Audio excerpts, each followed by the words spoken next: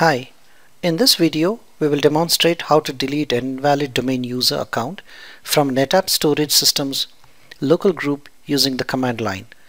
This video is based on KB article 2015313. When attempting to remove an unrecognized user object from the user admin command, an error message such as user does not exist is reported. To see the list of user accounts in a local group on the storage controller, access the Data ONTAP CLI and enter the command useradmin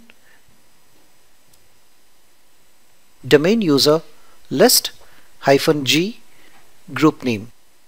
The example in this video uses the group name sales_department, which will list all the users present in that group.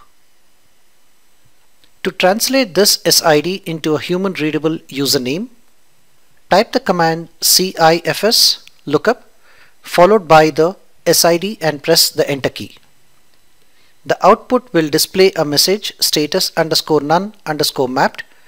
This is because this user SID is not present in the Active Directory. Attempting to remove this SID using the command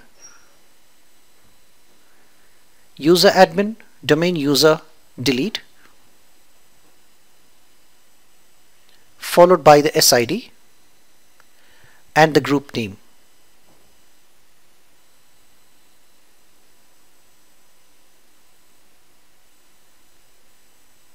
Will result in the error user does not exist. This issue occurs when the Active Directory user object is removed from the domain before it is removed from the storage system's local group. We will now see how to delete this invalid user. Log in to a Windows host and map the storage system's root volume as a network drive.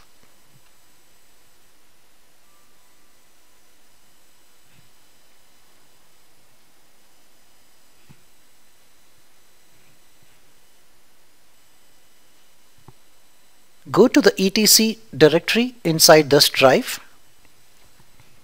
and copy the lclgroups.cfg file to a convenient location.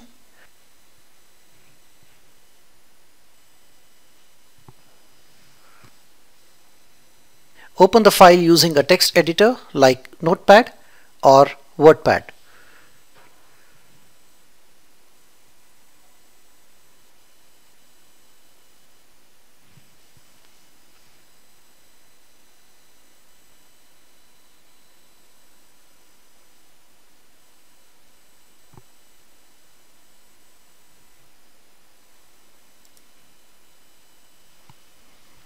Locate the invalid SID and delete it. Then save the file.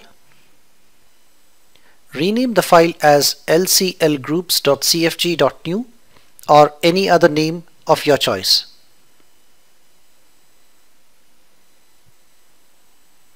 After that, copy the file back to its original location. Now let's go back to the storage controller's console and load the new config file. In the Data ONTAP CLI, type the command useradmin domain user load followed by the file name that you created previously.